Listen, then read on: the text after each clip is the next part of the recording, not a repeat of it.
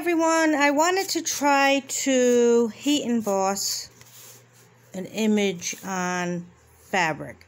And I know that people have stamped words or images on fabric in the past. That's nothing new.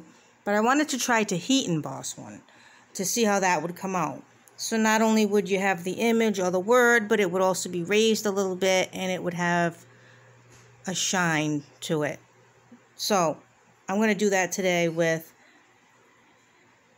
embossing powder from Ranger in super fine detail, clear. I'm going to use my VersaFine Onyx Black ink. Okay. And the heat tool that I use is from Wagner. You can get heat tools anywhere. There's crafting, for the crafters, there's heat tools. This is just from, I think I got this one at Walmart, but I liked this brand because it heats up very quickly in no time. So, when I start a project, I just want to be able to do it quick and go through it. And I don't want to wait for it to get too, I don't want to wait too long for it to get hot. So I stuck with this one, but anyone's fine. And the stamp says Inspired Thoughts, so let's see how it comes out.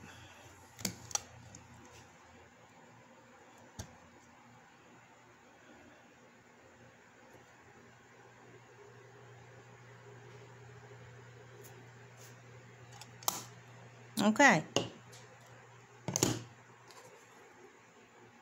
So here's the image. I like that font and I like the words. I like this a lot.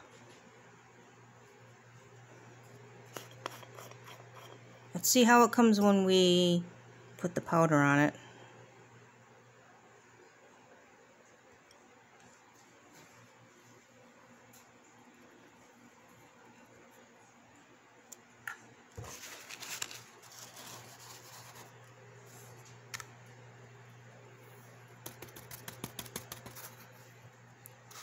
Have you ever watched Gina K put powder back? She puts the powder back and there's so much more still on whatever she's using. There's so much more that can be tapped in it and tap it more in there. It's I don't know, that drives me crazy. I try to get every little bit back into the bottle. Okay, so here it is with the powder on it. And let's see how we do. Let's see if this works, how I think it's either going to be great or it's going to be horrible. So let's see what happens.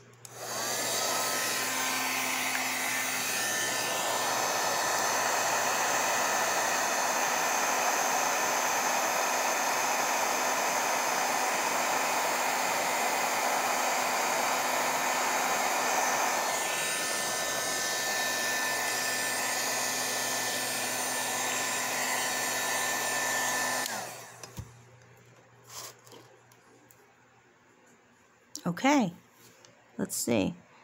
It's not really raised.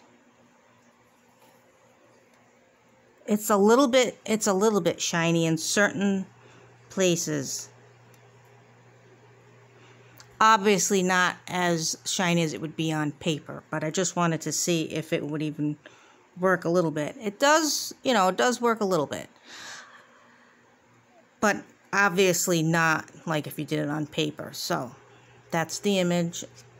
Try to use cotton fabric or something similar to that. If you try to use this is satin, see, it doesn't work. It'll bleed right through.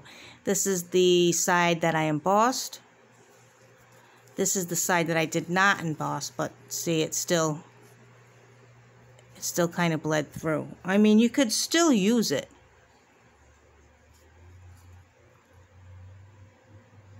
But that's how it came. So that's those, and that's this one. So that's how it came out.